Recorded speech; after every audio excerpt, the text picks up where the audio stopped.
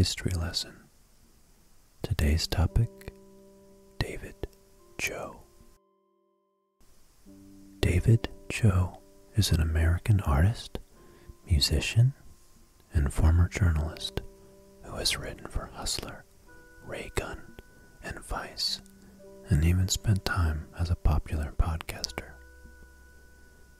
However, David is most known for his incredible, completely original, mixed media paintings. David was born in California in the year 1976, the child of Korean immigrants. David spent most of his youth in Koreatown, Los Angeles. David became interested in the arts from a very early age and got practice drawing Star Wars and G.I. Joe characters.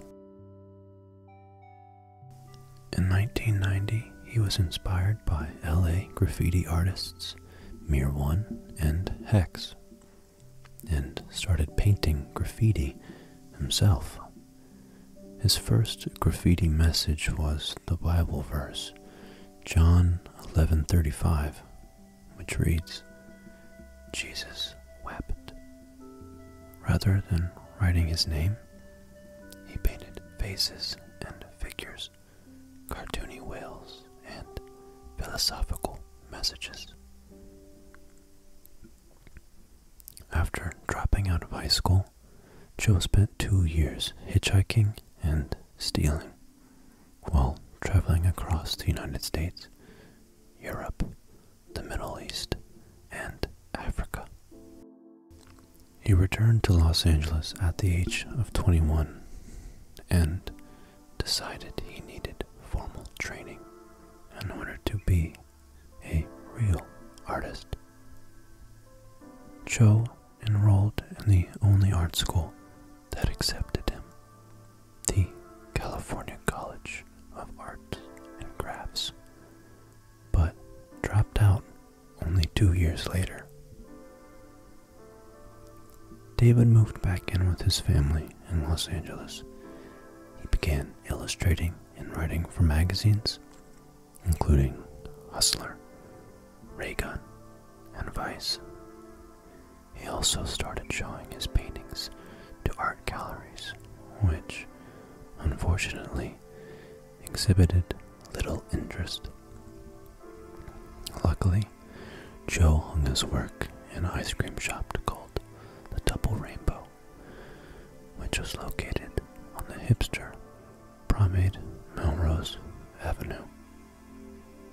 The impromptu exhibition was so popular that the store continued showing it for 2 years.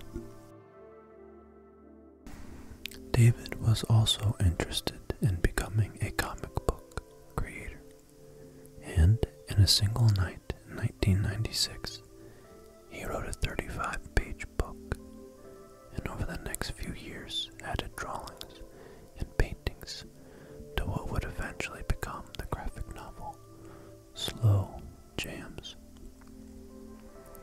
Choe initially made about 200 copies of Slow Jams on a photocopier and gave them away at Comic-Con in 1998, hoping to interest a publisher.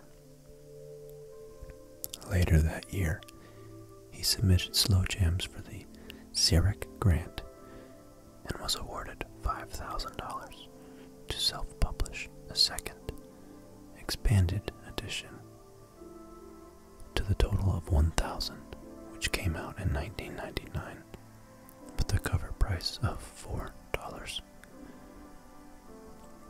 Over the next decade, Slow Jams became a cult phenomenon, and in recent years, increasingly rare copies of the graphic novel have changed hands via eBay for hundreds of dollars. Choe's best friend, Harry Kim, began documenting Choe's life, often living with him while videotaping his work.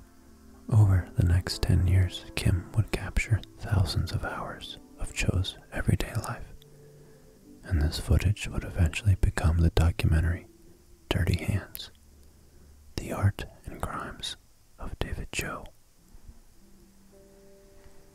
In late 2003, Choe arrived in Tokyo. In his first 24 hours, he punched an undercover security guard due to a misunderstanding resulting from the language barrier. He was arrested and sentenced to 3 months in prison for violent assault. During that time, he suffered from loneliness, anxiety, and lack of access to art materials. With small pieces of paper and the one pen his cell was allowed, he made over 600 drawings from prison, including portraits of his Japanese cellmates. He also executed a series of erotic paintings using soy sauce, tea, blood, and urine for color. After 3 months, he was released on the condition that he leave Japan immediately and not return. In 2005, internet entrepreneur Sean Parker, a longtime fan, asked David to paint murals in the interior of Facebook's Silicon Valley office. And in 2007, Facebook CEO Mark Zuckerberg commissioned him to paint somewhat tamer murals for their next office. Although he thought the Facebook business model was ridiculous and pointless, Choe chose to receive company stock in lieu of cash payment for the original Facebook murals. His shares were valued at approximately $200 million on the eve of Facebook's 2012 IPO, making him one of the wealthiest living artists ever. Since then, David has been soul-searching and dedicating much of his wealth to charity. Recently, Mr. Choe has a television deal with the cable network FX and the streaming service Hulu, where his program, The Choe Show, is streaming. That was a brief history of David Choe.